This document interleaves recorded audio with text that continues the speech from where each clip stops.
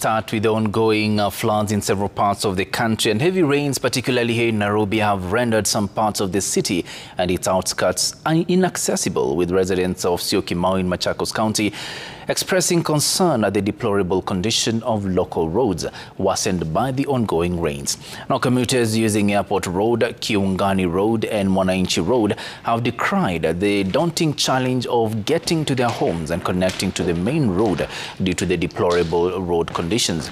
Now, despite ongoing construction efforts, residents are critical of the Kenya Urban Roads Authority for what they perceive as flawed design choices, highlighting the apparent oversight by engineers in ensuring residents continued access to their homes and highway during the construction phase.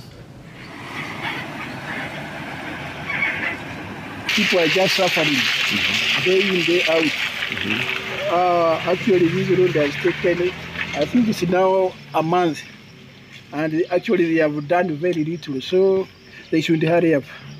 Yeah. So, and you've said it has taken like a month to be constructed? It's like a month.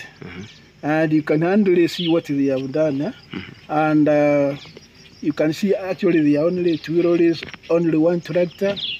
So perhaps they need to add manpower and the machinery